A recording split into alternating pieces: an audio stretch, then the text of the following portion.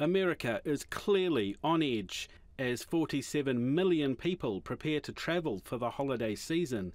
A worldwide travel alert has been issued for all American citizens. I think it's excellent that people are a little more aware. Sometimes we get a little too comfortable in our own settings and we don't really pay too much attention to what's going on. And security has been beefed up in public areas. I feel much better now that, seeing all the security around. Homeland Security's here, TSA, a bunch of cops, so it's definitely more comfortable.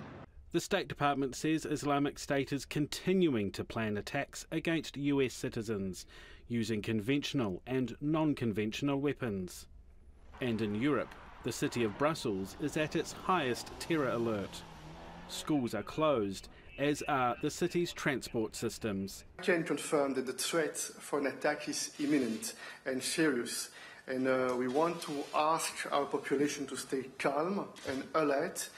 The streets of the capital city were almost quiet.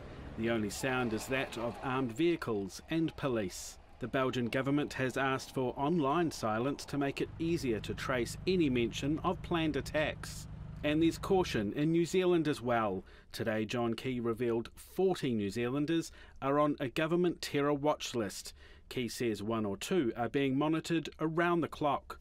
Well, their actions are significant enough for us to believe that they pose a potential threat. Exactly what they do and how, again, I just can't go into. But Labour leader Andrew Little says the Prime Minister is just scaremongering. There's no need for the Prime Minister to be whipping this stuff up. It looks like, frankly, a desperate, pathetic bid to look tough, when actually the situation in New Zealand hasn't changed.